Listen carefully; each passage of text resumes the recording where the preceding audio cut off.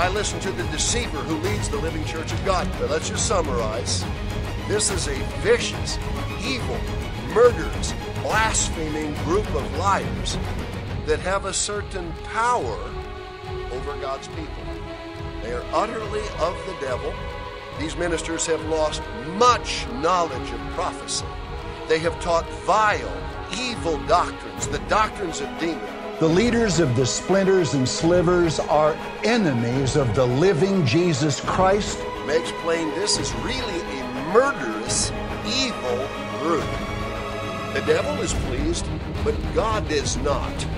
He called false ministers and others serpents, vipers, dogs, ravening wolves, swine, thieves, robbers, hypocrites, murderers, liars, slothful, workers of iniquity, a wicked and adulterous generation, heretics, cretins, heathens, slow bellies, tares, unruly mouths, foxes, open sepulchres, children of the devil, false prophets, false teachers, false apostles, deceitful workers, referred to his ministers through Paul, or the devil's ministers, evil men, seducers, fools, blind guides, and more.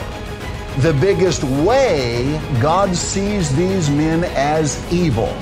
Recognize, I did not say the splinter leaders are enemies. Neither did Mr. Armstrong. Jesus Christ did. Wolves are not circling outside the big organizations.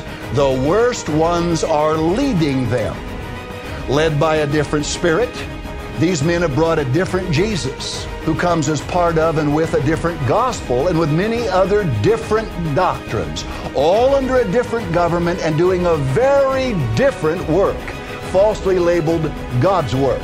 How serious do you think it is to God that you've stolen from Him and lied to people? Representing yourself as spiritual Jews, as ministers of God, in order to pull it off? And this on top of all the other things you did? Way over $1 billion have been stolen that belong to God. You've heard the name Mr. Meredith, Roderick Meredith, many times. He performed my marriage and baptized my first wife, and of course was a dear friend for a full 30 years. I was Uncle Dave to his children, and he was Uncle Rod to my children.